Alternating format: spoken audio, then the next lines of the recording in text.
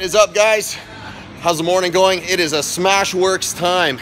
You know what, I was walking over here by the music and I gotta throw one of these out because I just had to try them on. They were bugging me. So I thought I'd throw these on and just see. What do you think? I could rock these.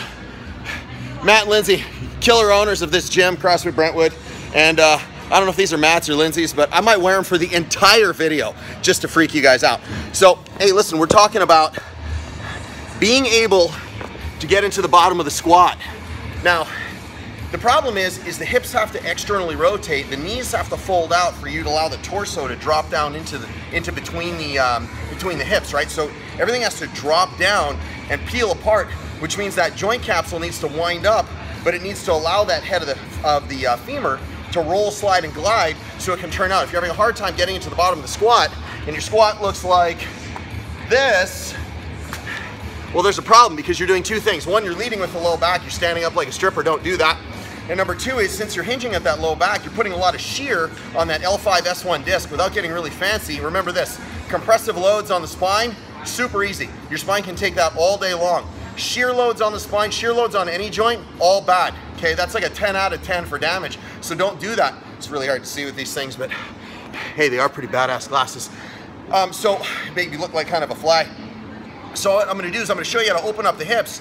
We're gonna do three things. Now, there's a missing part of this, a missing piece of this puzzle, and what happens is a lot of people forget about it, but you need that thoracic extension to stay nice and high in that squat. And the dilemma is, if you look at me from the side, we get into a squat and we tend to round out, and we do all our extension at that lumbar spine, and we're missing that tight component of bringing our thoracic spine into a little bit of extension and then tightening it up while we have that bar on our back or in the front rack, which is even worse, because when we're in that front rack, we need to be really tall and tight, because what happens otherwise is you collapse, you spit the bar out, or it puts a lot of load on the wrists, and then you guys are calling me for a lot of wrist issues. So I don't mind fixing the wrist issues, but how about we just cut that off before it happens, right? Yeah. So we're gonna show you to peel apart the hips. I'm gonna show you how to open up that thoracic spine. There's a ligament that runs down the front called the anterior longitudinal ligament. I know, blah, blah, blah, blah, blah. What this does is it drags that thoracic spine down and closed. You gotta remember, those thoracic vertebrae, they're kind of wedge shaped, so they look a little bit like Danny DeVito, right? Short, fat, not good for too much. So they're very wedge shaped. If he sees that, I'm so sorry, but it's the truth. Hey, you're funny, but you're chubby. So we need to open that up. And then the last thing I'm gonna do is show you how to get that femur to sit in the back of the socket. Remember, the socket is designed where the most stable portion is in the back of that acetabulum, not the front. We tend to ride around on the front. We get that hip pinch in the front. Like my buddy Kyle, yesterday or the day before, he's getting a pinch in the front because the TFL is firing and it's muting up that pelvis. It's putting a shear on the knee, it's flexing the hip, and it's closing up and it's pinching the front of that joint capsule in that glenohumeral, or that glenohumeral, yeah, the glenofemoral or acetabulofemoral. There we go. See, it's early. I just worked out the femoroacetabular joint. So what it's doing is it's pinching up that piece of leather in there. It's starting to get all adhesed and covered in scar tissue. It doesn't move very well, so we need to open that up. So the first one is you're just going to get a rig. This is going to suck. It's going to hurt real bad, but trust me, it's friggin' awesome. Don't you love these mad camera skills? All you're going to do, you can see. Check it out, it's right over there. We're gonna grab a band. You're gonna step in the band, just like this. By the way, if it's not a pink foam roller, it's no good. Just telling you that right now.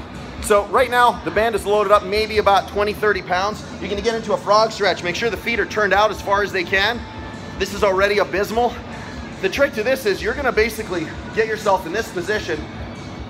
You're gonna push your chest out a little bit, get down on your elbows, let the band drag you backwards. You're gonna hang out here for how long? 2 minutes.